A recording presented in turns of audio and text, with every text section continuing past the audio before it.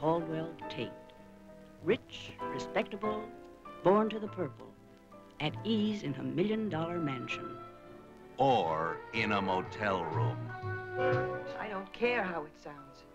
When I feel that way, I can't think of anything else. Doesn't matter who I am or what I'm supposed to be. Nothing matters.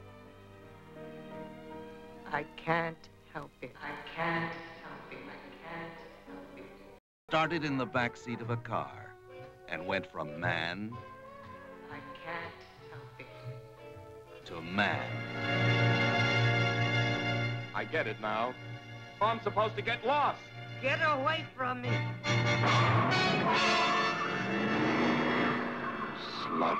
Famed novelist John O'Hara's startling bestseller, A Rage to Live, that stripped the veneer from the social elite to candidly reveal its raw, naked excesses.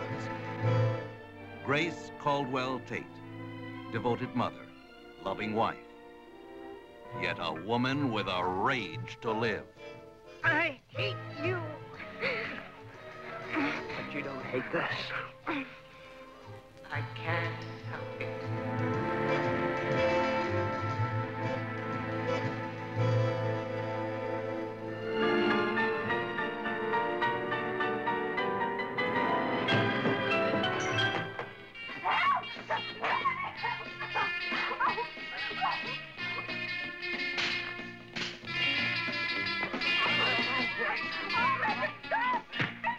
Grace Caldwell Tate, mother, wife, mistress, who needed love like some women need whiskey.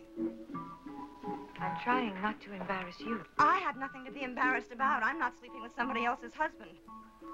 Shut up. You steal another woman's husband and she's supposed to shut up?